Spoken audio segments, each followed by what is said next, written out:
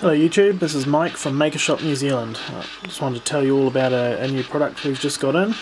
This is a heatsink for a NEMA17 stepper motor, as is commonly used on rep wraps.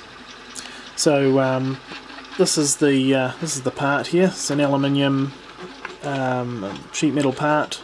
It's punched and folded, CNC punched and folded.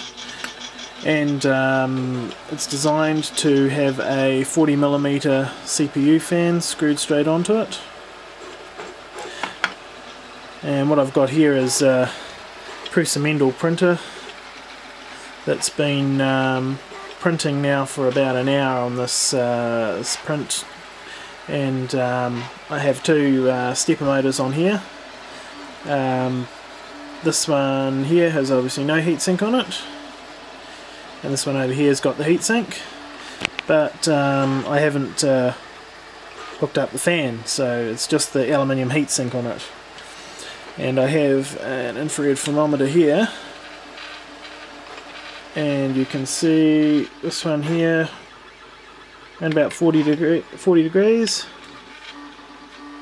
and this one here around about 60. Give or take. No doubt if I hooked the fan up and ran the fan on this one, it'd get cool even further. The heatsink is warm to the touch, but obviously if you put a fan on it, it would end up much cooler. So you'll notice there the plastic part that the heatsink mounts onto is upside down from what would be normal installation, but everything fits and it works just fine in that way up. So there's a aluminium coupling and on the threaded rod in there, and it all fits just fine.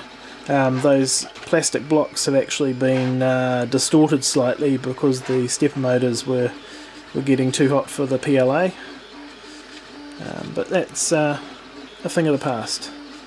Both these stepper motors are wired in series, so they have exactly the same current flowing through each stepper motor, so the temperature difference isn't due to different currents. Anyway, just wanted to share that new product with you. It's available from makershop.co.nz.